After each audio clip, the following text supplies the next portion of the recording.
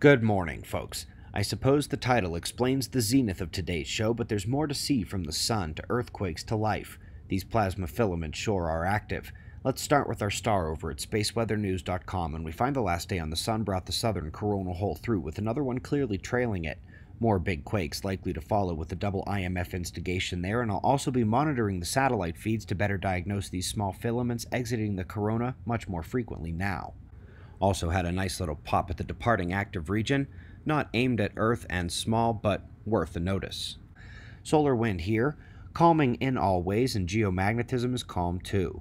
That will change when the stream from that southern coronal hole arrives probably tomorrow. Odd rumble off the coast of Australia there, had some blood echoes follow that in the region, including another that struck right as I said good morning, folks. Also had odd sister quakes in Panama yesterday, not quite enough to cause damage, but enough to wake the neighborhood, and blood echoes have followed that event as well. Let's hit two stories of life.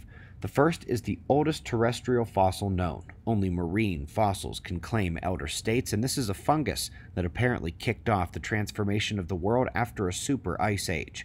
3D mapping of the structure seen here. This here is Mighty Mouse. Reading the story just made me so happy yesterday.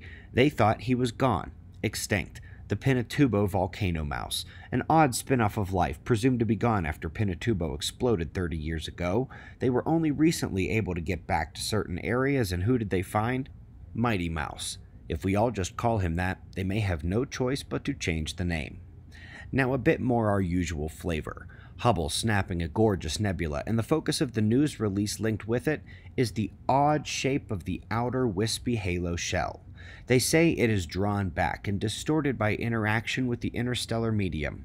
Not that there's anything else interesting happening inside there. End of life for a star? Au contraire, mon frere. It merely shook off the ash and was born anew, a literal phoenix star with the baby star jets and off-plane rotational instability that twists those jets into the S shape. But yeah, how about that wispy halo? So folks, here's our magnetic excursion update.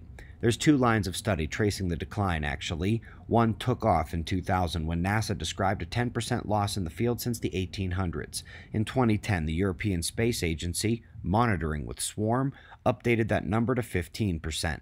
While no new number has been given, the agency continued updating the acceleration of the field, and the mission manager described a 5% loss of Earth's field per decade now, instead of per century. Then in 2020, we learned that another acceleration had actually taken place in 2017. That's pretty much one side of the table, and the other is so spread out among other institutions and researchers, we'll just show how the two lines of tracking this decline differ. Other groups are saying we have only lost 9% long term, with 2% more recently. What's amazing is even though the one on the right looks far less scary to the eye than the story told by NASA, ESA, ETH Zurich, and the Division of Geomagnetism at DTU, look again. On the right, you have 9% lost in 1,000 years, but in the first 970 years or so, you lost 7%. It took only 30 years to lose another 2.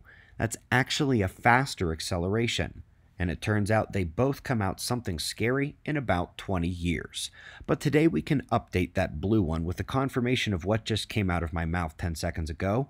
First, they are getting much more specific. It's not 2% since the 80s, it was 2.3% from 1980 to 2011. Again, who knows which numbers are actually right, but we can sort of update this chart here now, and who cares which is right when we're set for a photo finish? I care that for the first time, the blue side actually seems concerned. All the concern so far has been from the red, probably because those numbers were bigger, but acceleration rate is key when looking forward rather than into the past. This new study suggests that the next time the sun gears up, it's going to be much worse than the 1989 Quebec blackout or even the 1859 Carrington event super solar storm. And they're right. Everything from the loss of power grids, to satellites, to wires inside homes and basic electrical products, and increased radiation bombardment to humans, and other biological dysfunction due to interference with normal geomagnetic rhythms and geoelectric currents.